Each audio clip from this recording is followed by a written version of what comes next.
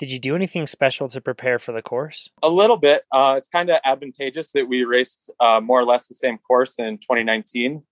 So sort of my coach and I, Jim Lehman, we've been tailoring our intervals to sort of match the demands of what the course in Winter Park brings. So a lot of like 8 to 10 minute intervals, just trying to build that upper threshold power, short recovery times since the downhills are pretty fast. So just as replicating the course as much as possible. It's kind of unique right now. We haven't had races in a while, and there's not any huge or super important races on the timeline. So it's been just really ideal to 100% focus in on this race and do everything as best as possible for it. Well, the desert is a really different style of riding compared to like riding up in the mountains. But again, I would say just getting up to places like Turkey Flats and the Mesa is very similar riding. And then doing that race in Winter Park last weekend to get the feel for the routes again and getting close to trees and not hitting your handlebars and just preparing in that way. Nationals is a big goal for me. So my coach actually built a workout specifically for this course. We worked our way up to 4 rounds of what was 5 minutes at, I think it was like 110% of FTP, and then 2 minutes of quote unquote rest, which was just high zone 2. So I'd say 65-70% of FTP, and then 10 minutes at FTP. And then between sets, 5 minutes of endurance, so like low endurance, so 55 to 60% of FTP. And then that block, which I hope everybody can follow in their head, of 22 minutes is repeated 4 times to try to mimic the demands of the course. And then to really just crush my soul, we have 30 minutes of tempo after that, and then 30-second sprints with 1 minute rest.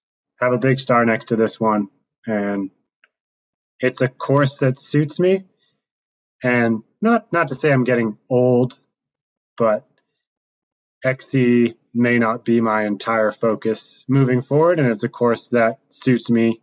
And I've never won a national title, so I kind of just put all the eggs towards it and kind of full gas.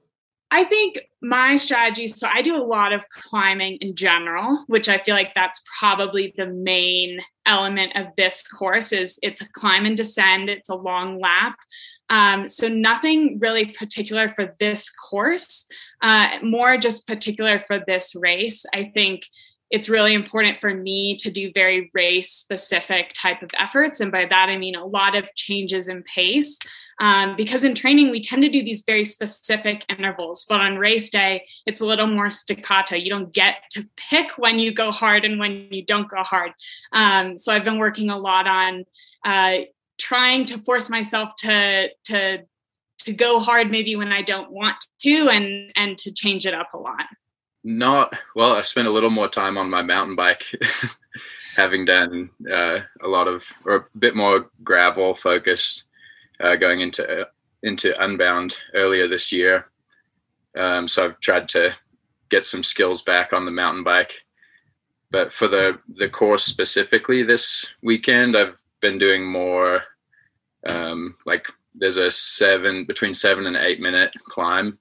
So I've been doing a lot of threshold and then sort of 5 minute attempted VO2 intervals, with sort of like 5 minutes VO2 with 5 minutes recovery in between, sort of replicating what the lap might look like for, doing that. And then a few over-unders, but nothing, I guess, more trying to get that shorter, higher power than what you need for the long gravel races.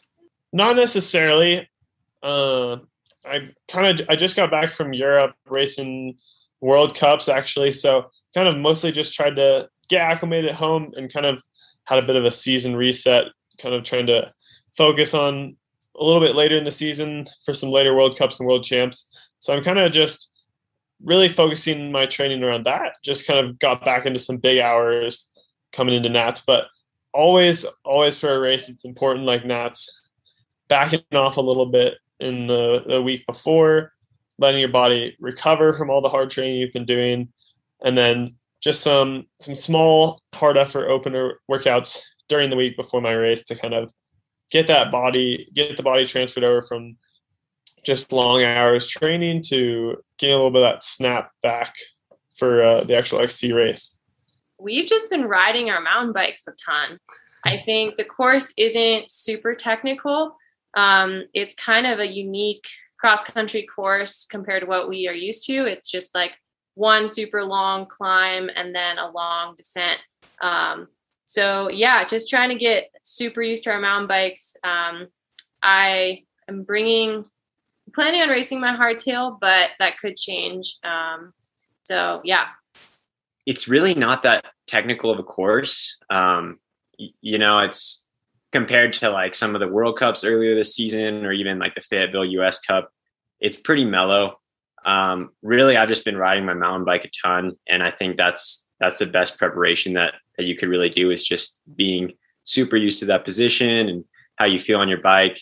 I'm racing my full suspension, so I've been doing all of my intervals on my full suspension and just trying to get as much time as I can. Not really. As we kind of alluded to earlier, this cross-country nationals is almost more for me than for a team or sponsors per se. And by that, I mean, I'm doing it just because I want to. It's not a mandated race for me. I don't know that, people are expecting me to come out and be charging at the front and battling for the win the whole time, just based on what I've been focusing the last few years. But I really do love cross-country racing still, even though my focus has shifted a little bit in the past years, and I've missed it some. And so while it's a little bit non-traditional maybe to have your first XCO race back be the national championships, I couldn't really look myself in the mirror and miss it. So I'm really excited to be back. And I say all that to say I can't really afford to change my training too much because I do have other events that have expectation from team and sponsors that are a little bit more focus. But fortunately, this nationals course is quite climb heavy and not terribly technical and at elevation. And so more of the threshold, sub-threshold style training that I focus on anyway for my longer distance stuff should carry over more effectively than maybe more European style XCO, which is obviously a lot punchier, sea level, VO2 efforts over and over. So no, actually not really. I mean, I know the course has like a 8-10 minute climb and that's the bulk of it. But I think for me, I respond well to just kind of big volume training, and like aerobic fitness is aerobic fitness, and it's up here at altitude. That's kind of the name of the game, I think. And I think you can get, if you get too detailed, you can get like kind of sucked too into the course and like focus too much on those efforts. And it's better just to train, not look too deep into it. If you like this video, make sure you give us a thumbs up. If you didn't like this video, you can give it a thumbs down, but let us know what you would have done differently in the comments below. If you want to see more of these videos, make sure you subscribe to our YouTube channel. And if you want to become a faster cyclist, check out TrainerRoad.com. Do it.